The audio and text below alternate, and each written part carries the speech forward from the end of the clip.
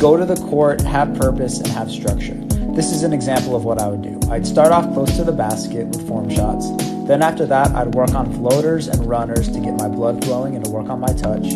Then after that, I'd work on my inside, outside, catch, and shoot jumpers. This can be from anywhere from mid-range to 3. Then after that, I'd get into catch, 1-dribble pull-ups. This is a great way to work on different options. Be creative. Then after that, I'd start working on other options like hezzies, snatchbacks, step backs, etc. Anything that you want to master or you want to work on that day. Then after that, I get into my pick and roll options like shooting behind a screen and getting downhill into my jumpers. Have structure with your workouts. Keep going.